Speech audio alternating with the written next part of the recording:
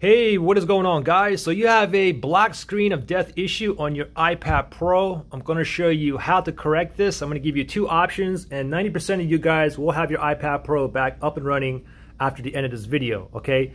Now, what we have to do here is basically we have to force it to restart, okay? So first thing is this. We're going to go ahead and pretend that this iPad Pro is broken here, but it's obviously working. Let's just pretend we have a black screen here, but we know it's on. Maybe we can see some LCD or see some LED lights pop on there. We just know it's on. It's just nothing comes on the screen and we're not able to reboot it or restart it.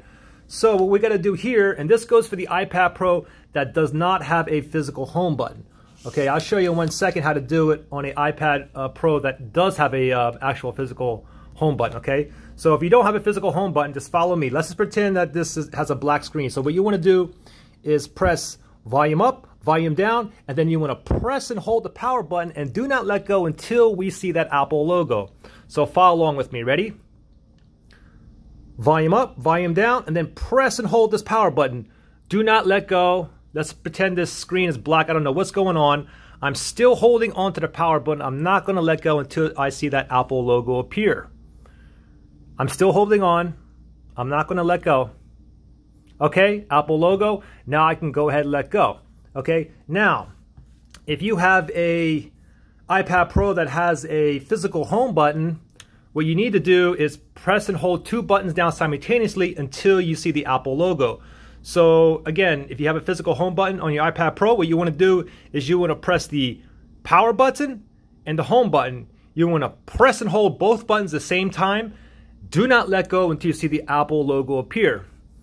Okay, now, if you guys did this method here and your screen still goes into the black screen of death, what I want you to do is try the same thing again, okay? For the ones that don't have a physical home button, you want to do, again, volume up, volume down, and then press and hold the power button. Do not let go until you see the Apple logo. Keep trying this 5 or 6 more times. Now, if you've done this 5 or 6 more times and you still have the black screen issue, the next thing I want you to do is go ahead and grab your power cord to your iPad Pro here, and I want you to go ahead and connect it. Okay, so let it juice up, give it some power.